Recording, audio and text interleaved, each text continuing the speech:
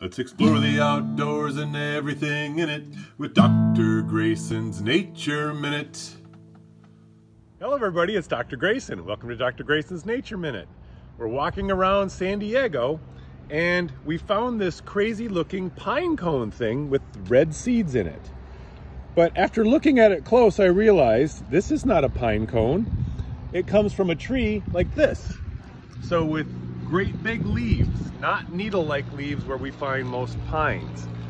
So what I realize is this is the mature version of that fruit. Here's a very young one that fell off the tree. And here's a very old one where all the seeds are gone.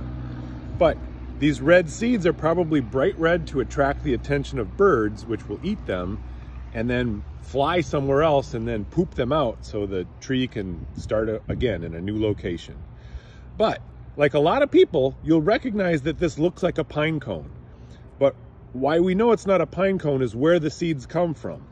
A real pine cone that I have here is made of these bracts, or these wooden-like stem things, and then the seeds of a pine are found deep inside there. This is an older one that's probably dropped all of its seeds. So these are from different trees, even though they have very similar growth forms.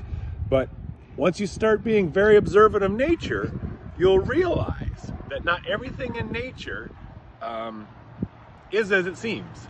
So this comes from this broadleaf tree here in tropical California. Look around your neighborhood, find different things to compare, and you'll learn a lot about nature. Hi, it's Dr. Grayson. Thanks so much for watching my videos. And yeah, I know some of them are a little over a minute, but if you like them, please subscribe to my YouTube channel.